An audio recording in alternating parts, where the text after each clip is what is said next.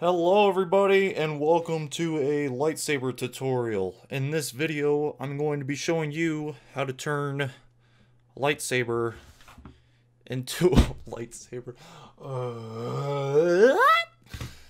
Anyway, we're going to be turning something... Here, let me turn this off real quick so you can actually hear me. We're going to be turning something into actually something cool like you saw in the beginning of the video. So obviously you're going to be needing Adobe After Effects, because if you don't have it, then I guess why are you watching this video? For entertainment? Because you're bored? Okay, fair enough. Alright, but so I just finished this clip. This is when Anakin jumps down and Obi-Wan's like, "Oh, it's you!" So, first thing you're going to need to do is find the frame that your lightsaber blade is in. Also, when we are doing an ignition, when you have this, don't animate like, I don't know, bricks going into it. Yes, that will look cool if you're not putting on lightsaber effects. But if you are putting on lightsaber effects, it's just, you're going to have to work around those and it'll make your blade fat in a way if you want it to look good. So my recommendation is just don't animate it and just see when you want the blade to be fully ignited, and then that's when you put the blade in.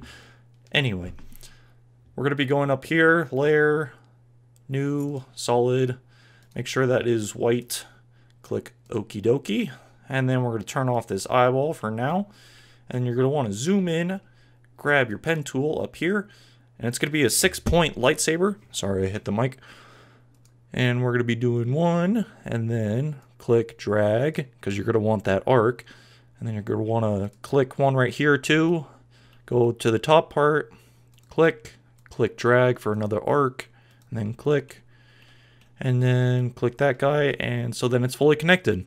Now if you turn back on the eyeball, boom, you got your white solid. But as you can see, if I play the video, it's stuck there. So how do we fix that? Well, if we go back to the frame, click on the layer, I'm going to click M for mask, and then I'm going to click this stopwatch right here and click mask path, and go in a little bit more, turn off the eyeball, and let's do the next frame. Hello? There we go.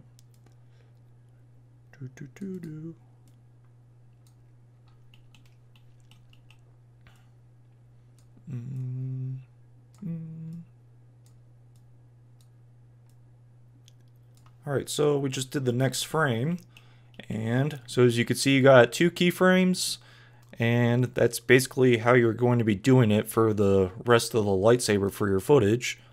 Yes, there's an easier way and faster way with Video Copilot, but since you guys were wondering how I did it, since it looks different, this is how I do it. I personally think it looks better. You may think differently, but this is my animation, not yours. Haha!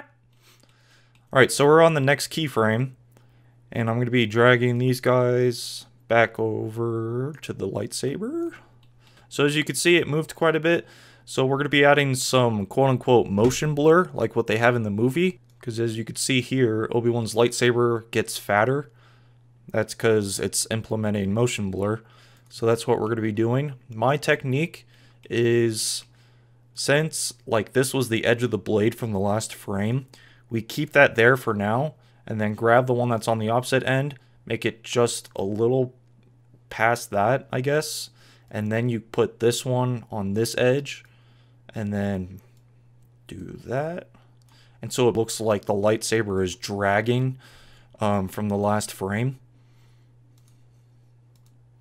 It's very subtle, but if you have a big movement, it looks better than if you're having like this V shape, I guess you could say. So if I wanted motion blur, it'll look better than having something like this, because you're not seeing this frame that's over here yet, because the last one you saw was over here. So if, like, for instance, if there was a big motion blur, I think that that looks better than like your V.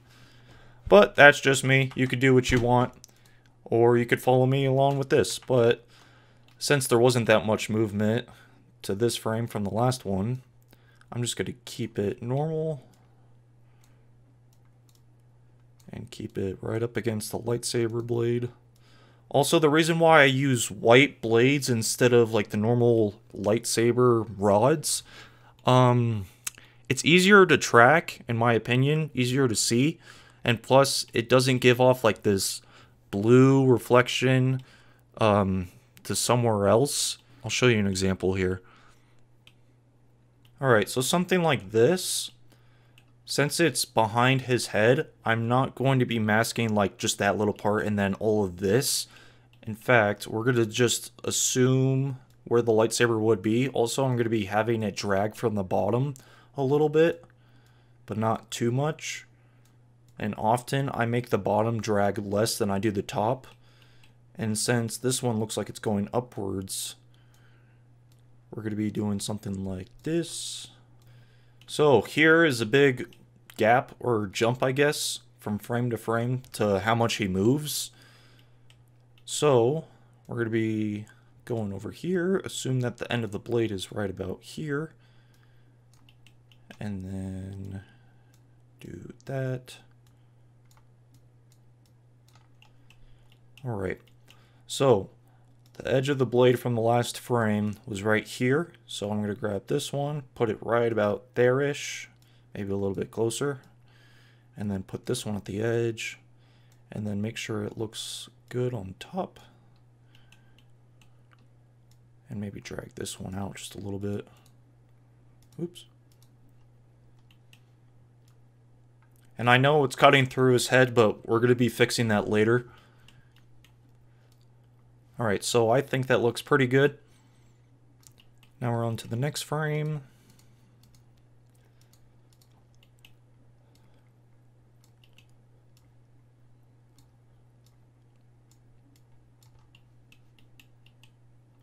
And it looks like it kind of goes upwards in a way.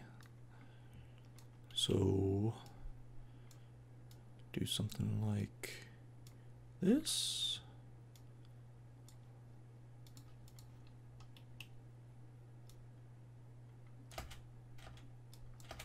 Cool.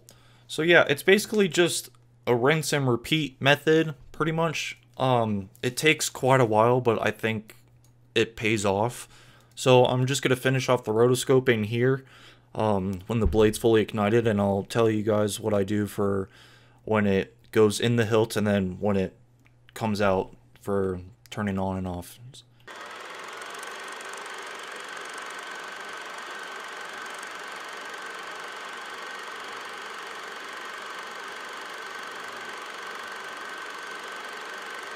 Alright, so I finished rotoscoping frame by frame to track the lightsaber, and I got this so far. But we have a problem. It's not igniting, and it's not going in, I guess. So let's fix that real quick. There's two ways I guess you can do this. You can have it be like the original trilogy, and just cut this out, so it's just like boom, in one frame. But that doesn't look too good. That's just the lazy way. For the ignition, basically you're just going to want to follow it. By follow it, I mean follow your lightsaber hilt. Also, I highly recommend if you have the chrome ones, use those. Those look so much better than the new ones. And plus they're just shiny. Who doesn't like shiny stuff, right? Alright.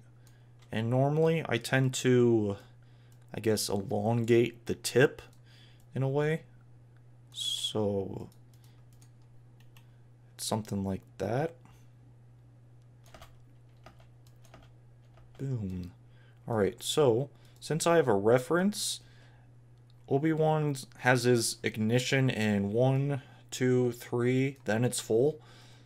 So I just did one of them. Now I need to do this 2 more times. Follow this here. And it doesn't have to be perfect, but it does look like it has to come out of the hilt. So this one's like about here. Fix that.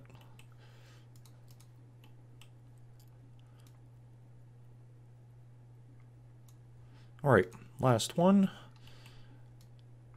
And normally for the first one, like the first frame, when it ignites, I tend to put the top two all the way down to follow the bottom two. And then I take this, oops, and basically just make it kind of an arc in a way. Just if necessary. So it's just kind of like a big bubble. So it looks something like that. Alright, now that we got that, it's still there. So we can either select all this and move it out so it's not there, or you can do this by doing Shift Control D. If you're on Mac, it's Shift Command D, and then delete that, and then boom, it's gone. So we got the ignition. It's basically the same thing for the retraction. So follow this. And alright, so it looks like it's just gone in 2 frames. So I'm going to bring this guy way down.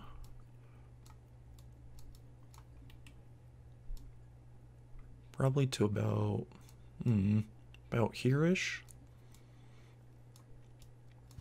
Oops.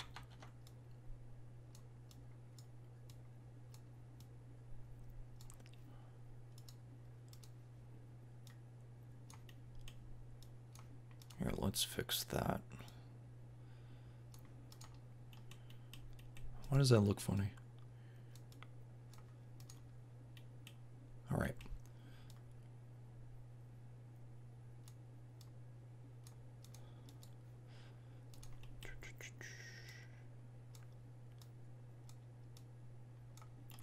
And now make it the bubble.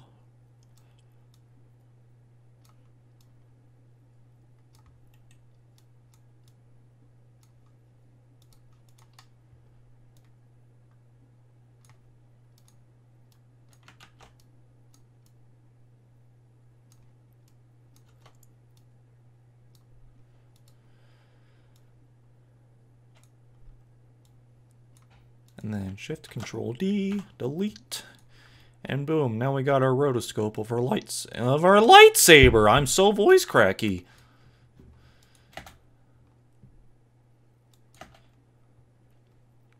Cool. Alright, that's basically step 1 of 50. No, not 50, but that's basically what you need to do if you want to track your lightsaber. Also, as you guys can tell, I have a blue light up here to indicate that the lightsaber is actually turning on. You don't have to have this. In fact, this was my first time using this method. I just want to see how it looks. That's why this is a test. So there's 2 ways that you can get rid of the lightsaber so it looks like it's actually in front of him. First thing you can do, which is what I call the easy method, turn this off and go to your masks.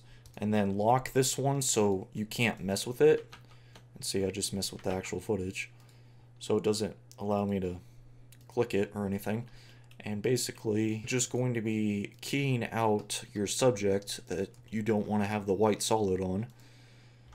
And then click mask. Mask path for that. And then do subtract. Probably make this about 1. Turn that guy on. And look, it looks like it's actually behind him. But if you do that, and you later do all the blurring and coloring that I'm about to show you, it basically wraps around the subject, which is not how it looks in the actual movie. Here, let me see if I can get a clip of what it looks like in the movie. So as you can see here, it basically just cuts off immediately from the lightsaber, and there's no glow wrapping around it.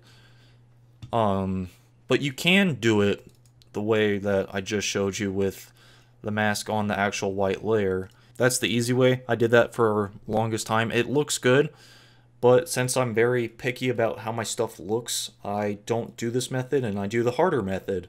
The harder method, I'm going to show you after we actually apply the lightsaber glow to make it look like a real lightsaber. So what you're going to want to do is minimize this. I'm going to be doing Control D to duplicate the layer, and I normally have this duplicated 5 times, but I take the bottom layer, do Layer, Solid Settings, make this black, then click New, and then you click M for your mask. Take this mask and delete, because you're going to need a black layer in order to get your color, I guess you could say. So then what I do is select all these, right click, pre-compose, and whoever the lightsaber is associated with. Then double click into here, take your bottom layer, go to Effects, Blur and Sharpen. You're going to want to find your Gaussian blur, and then take this. Let's try 500. I think it might need a little more. Alright, so I made the bottom layer 600 on the Gaussian blur. And then normally the layer above that, I make it half the amount I did the last one. So this one was 600, 300. Make this one 150. And then for this one, I'm going to make 5. That normally looks the best. If you keep that at 0, it just looks super harsh with the footage. And then you're going to want to take normal, put that on screen. Woohoo! You got a white beam, but that's not what we want. We want blue in this case, since this is Obi-Wan and I did have a blue light. So then what you're going to want to do is, once you're back in your main footage work area, click on your composition that you made for your lightsaber, Effect, Color Correction, and then Color Balance. And then find a good frame to see how this will look. And I have like my own personal settings that I do for blue. This is what I use, and I'm going to apply that. You can use these settings if you want. You don't have to, but you can. I don't really care. Everybody has After Effects if you paid for it. So I guess not everybody. So you could tell that it's kind of blue, but not really. What you're going to want to do is click on that Preserve Luminosity, because if you don't, it's just really bright. And this looks great if we were talking about the original trilogy. But since we're in prequels right now, it's like super saturated. So that's why I have the 2 color balances. So I do Control D on this. Now, if you click on this, you can tell that it's like super blue all up in your face. And so normally I will make it about half of what it was in the first color balance. So we'll keep that one the same, 50, and then 15, 10. So how I got this setup, I guess you could say, I just was messing around with it for a long time and was seeing what looked best. And I got something like this, and it looks the best, I think, and I just moved the composition. But we're still having the problem where it's behind his head, where the lightsaber's clearly in front of him. Also, just another tip, if I ever have footage where it's in a dark environment, the lightsaber color balance isn't going to be the same. Just mess with it until you like how it looks to a certain point, if that makes any sense. But we're going to need to now key out this lightsaber for Obi-Wan. And this is what I mean by the hard part. You would think that it's just the same as the last keying out method that I showed you guys. But if you can tell, there's all this blue glow that I have to consider as well. So I have to make sure that that is behind Obi-Wan. So I would normally go like way down here. Drag, drag. Every time whenever I do this to get rid of the lightsaber effect, where I don't need it, I always make these so that you can bend them in a way. It's just more flexible in that way, literally. And I'm going to turn this off so I can actually see what I'm doing. after you're done rotoscoping your lightsaber blade and then you're on to this step pretty much takes the longest, just because you have to consider for the glow so that it looks good. Also, I forgot, I could have just shown you guys this example. You can see that the white is cut off and that there's no blue going around Obi-Wan's head. So yeah, that's what I'm replicating right here. And you don't have to be as detailed as I am right now, but like I said before, I'm super nitpicky on how my stuff looks, because I want it to look perfect if somebody stops on a certain frame. And then we can do this, but wait, what the heck? You have to click M, make this add to subtract, and now you got this. Now that looks pretty good, except you could tell that this is super harsh. So normally, and stuff like this, I would make it probably about 5, whoa, not 5 for expansion, 5 for the feather. So it looks something like that. And I will turn off the footage to see if this looks good. Yep, looks like there's no blue going onto the back of Obi-Wan. And then I'm going to want to click this stopwatch for mask path. And we're just going to be tracking Obi-Wan the entire time so that we don't have this blue glow onto his face or anything. If you are doing this method, of course. So, I'll be back with you guys once I'm done with all this.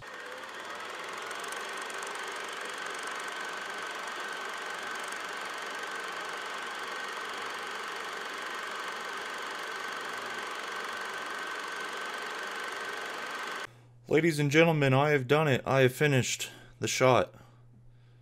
It took me a while, so it looks pretty good, but I still don't really like it. So there's a couple things that I would fix. Yes, the ignition and the retraction looks really good, but if you check here in the original, you can see that there's like this little, I don't know, glow, like flare that comes out whenever it turns on and off.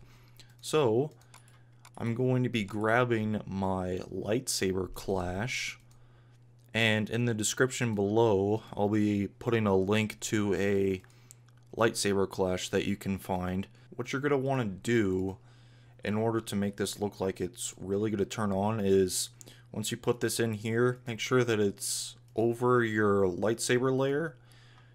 Instead of putting this on screen, because it's not the best thing, put it on add, so it looks like it's giving light to everything, if that makes sense. And what you're going to want to do is kind of rotate this so that the two outer glares, I guess, match with it, like that. And plus I'm just going to make it a little more round, maybe a little smaller as well. And we're going to click P, so then we can track the position on this so it can follow. Also, I'm going to click R for rotation. We're going to be keyframing that as well. Also, for your clash, make sure that it is the same frame rate as your footage that you're working with. 976. Cool. So I got that. And go on next frame.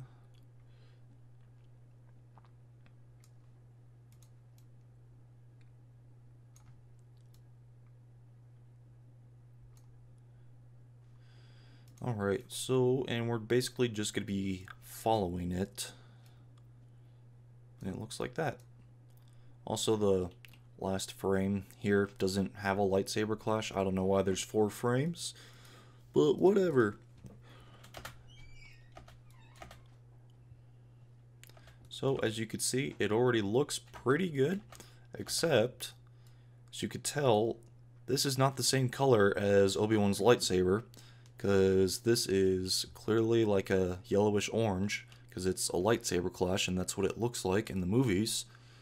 So we're basically going to be doing the same thing as we did for our lightsaber for the color-wise, but since we're starting off with color, you're going to want to go to Effect, Color Correction, Hue and Saturation, turn down the saturation all the way so it's just black and white, so you get something like this. And then I take the top color balance, so the main one, and then I copy that, and then I paste it into here so then it's blue. Turn this back on, turn basically everything back on. Boom. Looks pretty cool. And let's just make this a little bit bigger. So cool. We got our lightsaber activation right there. Now for our deactivation, it's just going to be a reverse. So what you're going to want to do is duplicate that layer that you just worked with. I'm going to click P to take that off, R for that off. So we're just starting from the very beginning. But since we're doing this and it's deactivating, we want the clash to get bigger instead of smaller. So by default, the video for the clash, it starts out big and then just gets smaller. So we want to do the reverse of that. So time, and you're going to want to do time reverse layer. So then if we turn this back on, as you can see, it gets bigger because we've just reversed the video. So now it's getting bigger. Wow, magic, right? Alright. Now the only thing that we have to do is key out the clash from Obi-Wan here. So we're going to be doing the same thing as we did for the lightsaber. Alright. So M, mask path, change this to subtract. Go into the feather, make this about 5. Wow, that's still really harsh. Let's change that to 10. 15? Yeah, that works. Okay. Cool. Our lightsaber effect is now complete. Only thing I want to change, just so that the lightsaber kind of stands out, is change the video itself. Sweet. My shot is done. Only thing I needed to do left is crop it, and it's finished. So for another part of a lightsaber, when, say, like 2 of them are clashing together, it's basically just the same technique as I showed you guys, except you're not changing it to blue. And only thing you need to do is track it with the 2 sabers that are clashing, and say it doesn't take as long as 3 frames for the full clash, it's only like 1 or 2. Just cut the video down and it'll look fine. And basically just mess with stuff, see how things look and whether you like it or not. But just keep in mind, you do want to have the clash on add and not screen, or else it won't look like it's a part of the shot. But yeah, hope you guys enjoyed this video, and hope I helped improve your brick films in a way. If I did, please let me know down below. I always really appreciate feedback. Till the next brick film, I'll catch you guys later. See ya!